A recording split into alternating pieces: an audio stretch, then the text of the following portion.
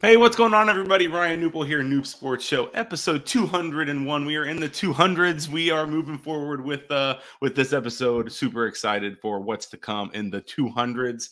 Thank you for all the support and for tuning in to these shows. We try to bring you awesome guests in the industry of iGaming or sports business or just people doing amazing things across the industries that we all know and love. I saw a lot of you at the SBC conference just a couple weeks or just last week.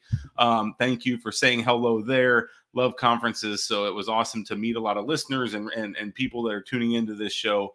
I really appreciate when you come up to me and say you listen, because it just kind of keeps me ticking a little bit, right? And so thank you for that. SBC was an amazing event. Hopefully you enjoyed it if you were there. All right, without further ado, we are going to bring on our special guest today. I'm super excited and honored to have Anika Howard of WONDR Nation on with me. Anika, how are you? Hi, Ryan. How are you? Thank you for having me. I'm glad to finally be here. I know I'm doing well, thank you, and I'm excited to have you as well. I know we've spoken. I just mentioned events, and we've spoken at previous events before, and I've asked you to come on, and so it's super awesome to have you here and get to know you a little bit as well.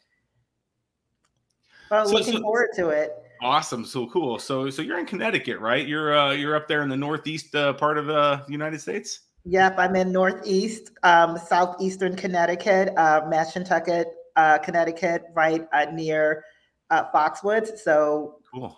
WONDR Nation is owned by the Mashantucket Pequot Tribal Nation, the same tribe that owns Foxwoods, and so that's my home as of late. Awesome, awesome. And we're here in Connecticut. That's great. We're going to dive into WONDR Nation and what it's all about here in a bit. But first, Anika, I want to hear a little bit about you. What makes you tick? What was your career path leading up to where you are today? Wow. So I'm going to be a little bit reflective here. I was thinking about this, and I've been in the gaming industry for over 20 years. And that is a lot to say out loud. That's a long time. And I really, when I look back, I started my career very green, not necessarily with this intent to kind of build a career or even go into gaming.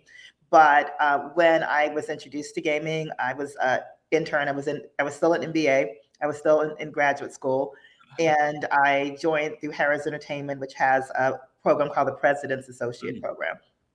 And I think it's still in existence in some version today with Caesars. And I really came in with the desire to change how the industry viewed technology, specifically online gaming and digital. I have always considered myself a technologist. And so when I came into gaming, I had lots of questions. And so we went through the rotation and did all these other things. And I immediately saw like these opportunities that have really taken this long to come to pass. And so my career progression really mirrored the growth and acceptance of interactive in the gaming industry.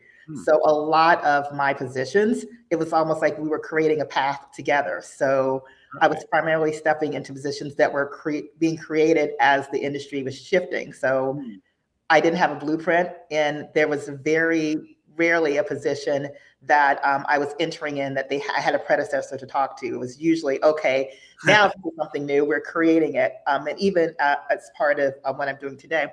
But I think what I've been really fortunate to be at the forefront of a lot of the evolutions that we've seen in gaming, from the launch of the introduction of a lot of interactive and revenue management, kind of what the evolutions we've seen in loyalty, the launch of iLottery, of iGaming, repeal of PASPA. So it's been I can say that every year has been completely different and an adventure. That's amazing. You said you had a love for tech and you consider yourself kind of a technologist. I'm curious where that love came from. I mean, what is that, just something that you've enjoyed your entire life, or where did the love for tech really come from you? So my father is a mathematician, and I started out early on in computer engineering. So when I was younger, kind of doing computers, I thought I was going to be an engineer. But then as I kind of went into college wanting to shift that, I discovered online and interactive, and it really blended a lot of my interest in terms of my artistic pursuits and kind of that left brain, right brain in terms of creativity, but also the idea of being able to plan and see what you create come to life. So I really like that aspect of it. That's and awesome. I think it's kind of stuck. Yeah, no, that's cool. That's thank you for all that background and the wonderful story and everything there. That's amazing. So let's dive into WONDR Nation.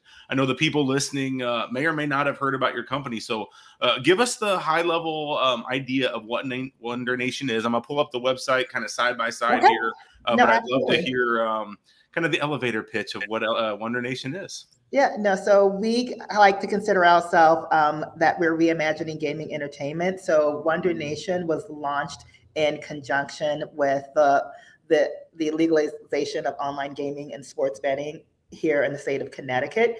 And the whole intent was really to be able to look at gaming differently and expand the digital footprint of the tribe. So when I think about WONDR Nation, I think about it as the extension of everything beyond the physical experience within the property. So you look at social casino, online gaming and sports betting, esports, bingo, kind of all these different things that you can do once you leave the casino experience or leave the reservation, and how does that create? And really, I think the shifting is kind of focusing from a land-based consumer to really this idea of this digital native player, and what are the things that we can do to authentically and differently connect with players that have, by their preference, decided that they want to be, that their focus or their desire is online. So a lot of what we're trying to do is focused on creating experiences for online players.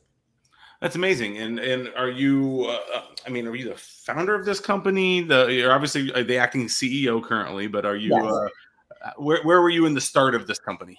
So from the inception, so I am the inaugural CEO, but a lot of the structure and vision is my brainchild, along with the tribal council and leadership of Mashantucket Pequot Tribal Nation. We kind of collectively wanted, like I said, to create something that was unique, and also created a blueprint and opportunity to provide a service for other tribal nations and other tribal casinos. One of the things that we want to be able to do is to use what we're doing as a blueprint, and then to be able to build capabilities that we can then cross-pollinate with other tribes, and so work with other tribes to develop, like, what is your go-to-market strategy? How do you create your digital experiences? What are some of the things that you want to do as you prepare for real money gaming and kind of legalization in your state? Or in some instances, if that's not coming, that doesn't mean that you can't participate through social or esports or some other type of even development of digital content. So really trying to bring that to the forefront, and showing how this can be a unique offering and competitive positioning for tribes. That's amazing. And are you able to speak on any of the partners that you guys currently have? I mean, are there any brands that you can talk through? Like, what types of companies are you currently working with? So, I can talk to, so there are a couple of things that we're doing. And so they're kind of very common knowledge. And so we have a market access deal with DraftKings to deliver sports betting and online gaming in the state of Connecticut.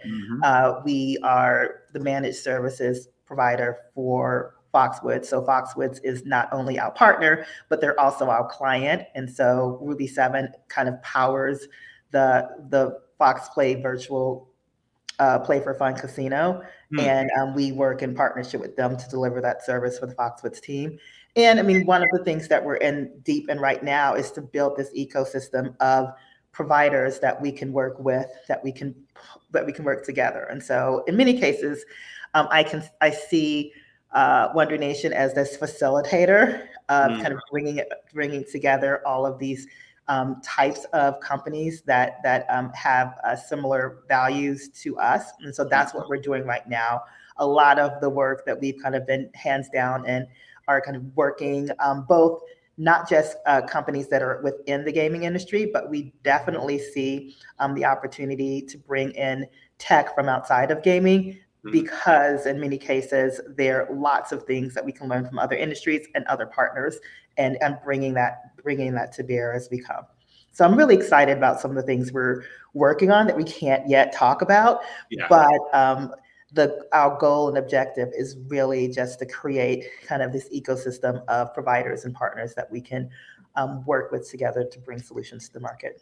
That's amazing. You know, you guys offering so many services. You're almost like the glue for these companies, keeping it all together, putting the puzzle pieces together for them.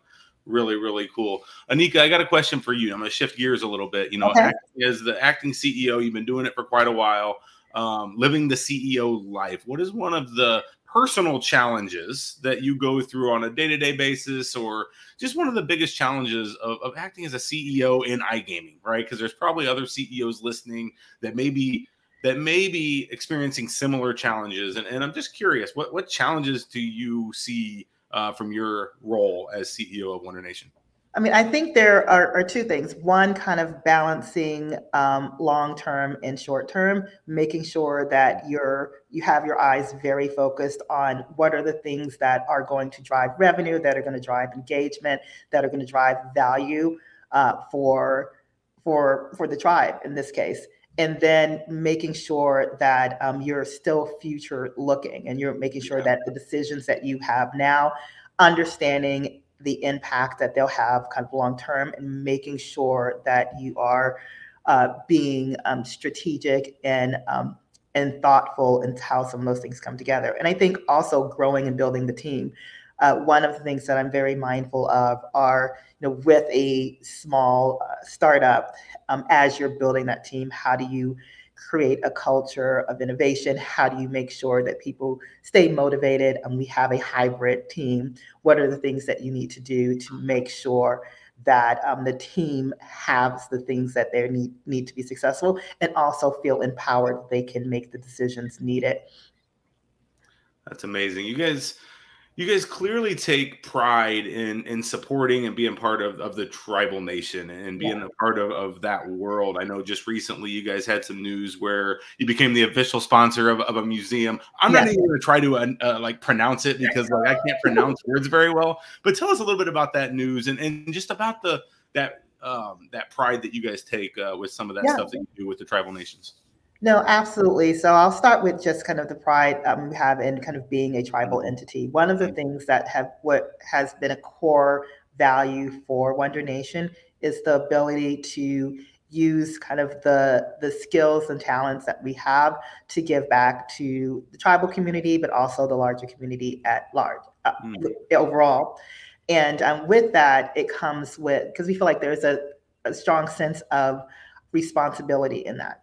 A big piece of that is building a pipeline of tribal talent. And so making sure that there's opportunities for tribal members and people that normally don't necessarily have access to this market to understand and be part of it. And that starts a lot with the programs that we've created specifically for the Mashantucket Pequot tribal nation.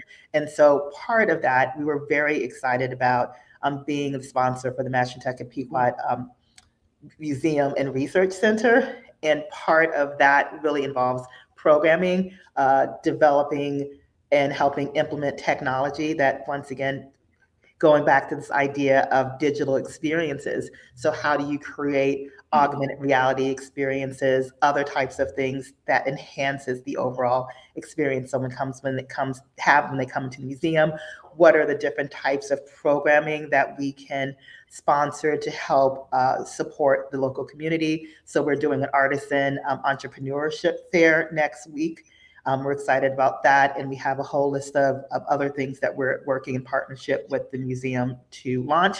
But beyond that, we have our we have something called the WONDR Nation Smart Labs, and so those are also STEAM education opportunities. And so we're partnering with an organization called ACES and working also on bringing other similarly organizations together to provide curriculum for tribal youth. So right now, tribal youth are learning how to program Spiro robots and a lot of different things. And so our first kind of iteration of students are coming through that. We're wrapping up that first program and getting ready for the summer initiative.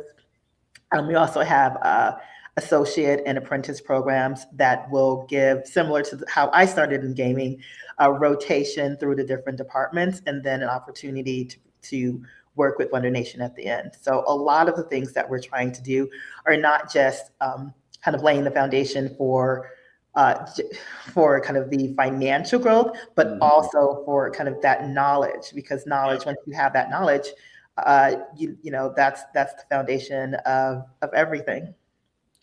Wow. Yeah. Reimagining gaming entertainment. I mean, when you start talking, you know, AI and tech and robots and all of this, you sure are reimagining the gaming world. So that's amazing, Anika.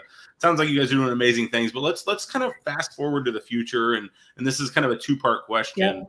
Yep. One, what does the future look like for WONDR Nation? And then secondly, what could maybe somebody potentially watching this show or listening to this show, what kind of help or what are you guys looking for? What needs do you guys have as you attack that future for your business?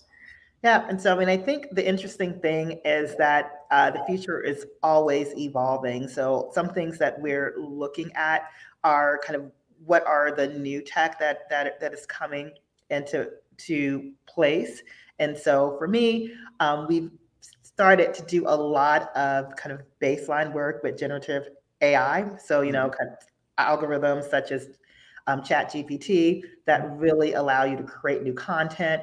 And we're looking at all the different kind of uses for that, from, you know, fraud protection, customer support, analytics, predictive modeling, really kind of understanding how that is going to streamline and help with a lot of the things that are now kind of up and coming in the gaming industry. And then also, what are the things that we need to be mindful of, and what types of tools that we need to have in place, and measures that we need to, and regs and procedures that we need to put in place to take advantage of that. So, I mean, that's one that's of considerable interest to us.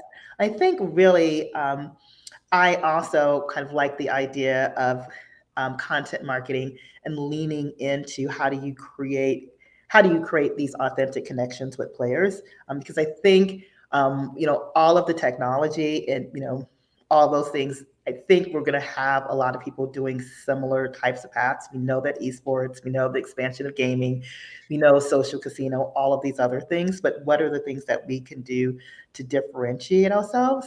And so, like, how do you use content in that way, from cross promotion, from player acquisition, player engagement, et cetera, to try to kind of build to build those relationships with players. And so I think as we're looking for organizations that are looking to kind of break the wheel, to say, hey, we see that there's a sea of sameness in the industry and we want to be disruptors. We want to say, okay, how do we do things differently, and how and where are kind of the opportunities, segments in the market that maybe no one's focusing on, that there's an opportunity to kind of be a differentiator or first mover in those spaces.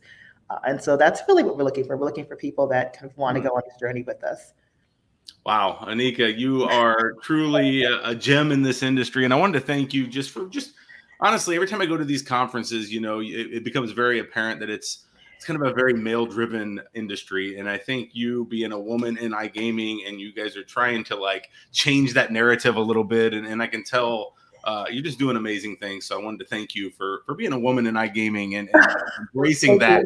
And, you know, I think that's really kind of cool. And you're one of the handful that has been on this show, a handful of women. So really thank you. I appreciate it. And I appreciate you giving us a platform for us to talk about WONDR Nation, and for recognizing that as well. We're, you know, it's definitely something that for me is very important to show that, you know, that it can be done and there's opportunities, and to be an example for women that may be at the beginning of their career that kind of say, that are wondering if this is something that's for them. So hopefully I can be a positive example or role model in that way. Amazing. If people listening wanted to get a hold of you, Anika, how would they get a hold of you? Or I put the WONDR Nation website up earlier, but what's the best path to get to you? I'm sorry, the best path actually is LinkedIn. If you connect with me on LinkedIn, I can kind of get you there. That has all my contacts. I am very actively, you know, shoot me a message there. I can connect. The website, I think there's a way for you to kind of connect on the website as well. And Cool. Yeah, I think those are the two best ways to get me. I'm on all socials, so if you find me, you can follow me, and then we can connect. Love LinkedIn. LinkedIn gets 2 thumbs up from me. So yeah, Yeah, no, it's been really good for us, and definitely follow the WONDR Nation. Kind of connect with the WONDR Nation LinkedIn page. We try to keep active and kind of share industry tips and things that are happening, as well as you can follow the team on all about our adventures. Awesome. Well, I'm going to let you go, Anika. I know, we try to keep this 20 minutes or so, but any last words, anything we missed, anything you wanted to touch on that maybe we didn't cover before we let you go? No, I mean, I think it's all. I just think that, this is an opportunity for us all to think differently. And so I would say, just take a chance and be creative and kind of lean into the things that you're passionate about. So. I love that advice. That's really good advice. Take a chance, take that risk, right? Yeah, I love it. That's awesome. All right, Anika, thank you for your time. Really appreciate it. Hopefully we'll have you back on soon. And I really hope to see you in person again at one of the upcoming events. Same here. Absolutely. Well, thank you again, Ryan. No problem. We'll talk to you soon. All right, that was Anika Howard of WONDR Nation. Episode 201 is in the books. Oh, man, what a great interview. That was amazing. So hopefully you enjoyed that as well. Please, we'll put the links in the show notes. If you have any questions or comments for Anika, you can reach out to her on LinkedIn, or you can find me at Ryan Nupel on most socials. Noop, however you want to find me out there, you'll find me on LinkedIn, Twitter, Facebook, wherever you want me. All right, that's it for episode 201. We'll be back, I'm sure, with some others here soon. So if you need anything until then, you know how to find me. Take care, stay safe, and we'll talk to you soon. All right, bye-bye.